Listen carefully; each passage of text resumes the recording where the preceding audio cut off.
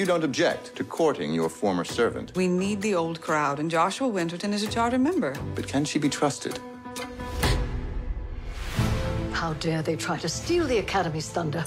Mrs. Russell is even more of a fighter than I had realized. You mean you thought she would not fight against you?